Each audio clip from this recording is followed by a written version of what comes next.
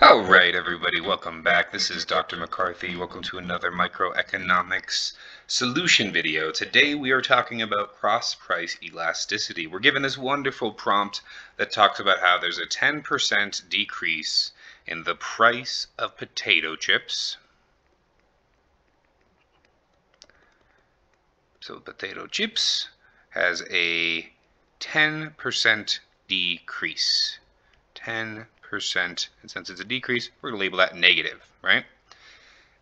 And that is going to lead to a 30% increase plus in the quantity demanded of soda, right? As these potato chips become cheaper, more people are going to buy them. As more people buy the potato chips, well, these potato chips are making me thirsty, right? They're salty. So as a result, I'm going to get some extra soda. I'm going to buy more soda. So we're asked, what is the either elasticity of demand or cross-price elasticity of demand? And first of all, because we're given information about the price of one thing and how it influences the quantity of another thing, we know just inherently from the answers that are provided here, it's not going to be an elasticity of demand for any of these. It's got to be a cross-price elasticity. But then why is it -3? One of you beautiful, wonderful students asked me, right? Why is the cross-price elasticity of demand -3?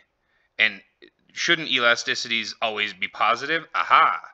Well, elasticities of demand are always positive when it's percentage changes in the quantity demanded over percentage changes in the price of that same good, right? That's why sometimes you'll see this called the own price elasticity of demand. Now compare that to the cross-price elasticity of demand, which is equal to the percentage change in the quantity demanded for some good X over the percentage change in the price for some good Y, right? So it's the elasticity between good X and good Y.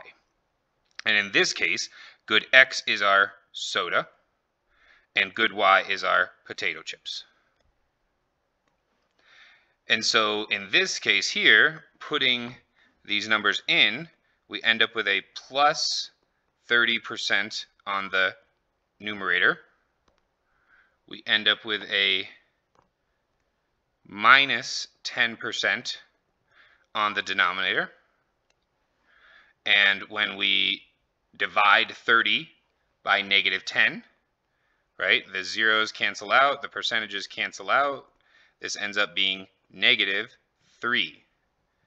And what's the units of it?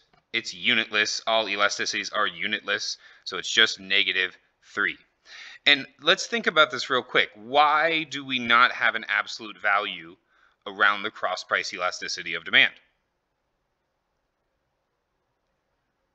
Because it gives us more information about what's going on. If my elasticity of demand is negative, right? If it's -10, then that tells me that those two goods are complements,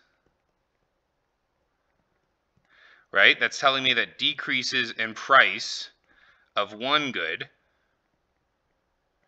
lead to increases in the quantity demanded of another good. Now compare that to the information that we would get if the elasticity of demand was +10. This is telling me that they are substitutes, right? That as the decrease in the price of one good happens, that's going to result in a decrease in the quantity demanded of another good. So these always move in the same sign, right? If the price goes down on, Coke, then the quantity demanded for Pepsi is going to decrease. Why? Because at a lower price, everybody is going to increase their quantity demanded, right? So there's an increase in quantity demanded kind of happening here, and the same thing here, increase in quantity demanded. But then since it's a complement, it's going to have that effect compared to a substitute, which will have that effect.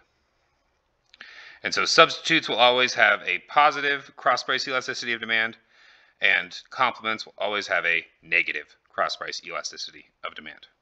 I hope that helps. Best of luck. Please send an email or a comment if you have any questions, comments, or concerns.